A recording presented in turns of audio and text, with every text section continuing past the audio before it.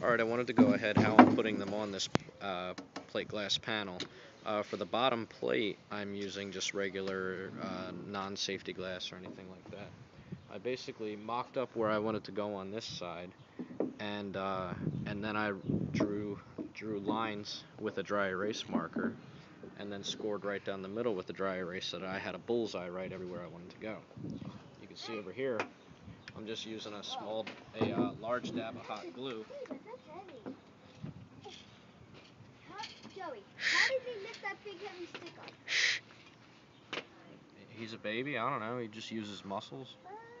So I'm just putting about a quarter size dab of hot glue.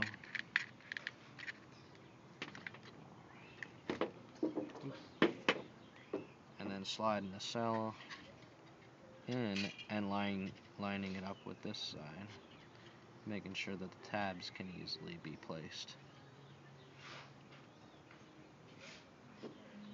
And then from there, bending the leads on the next one up.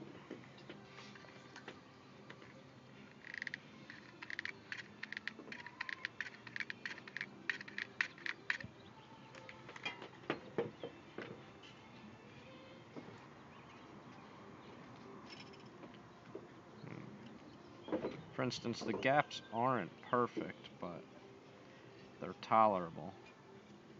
And with a single dab of hot glue in the center versus putting 2 or 3 dabs, you don't have any expansion rates issue and cracking the cells. If it's adhered here, here, and here, then it might expand here and here from heating, and then it might end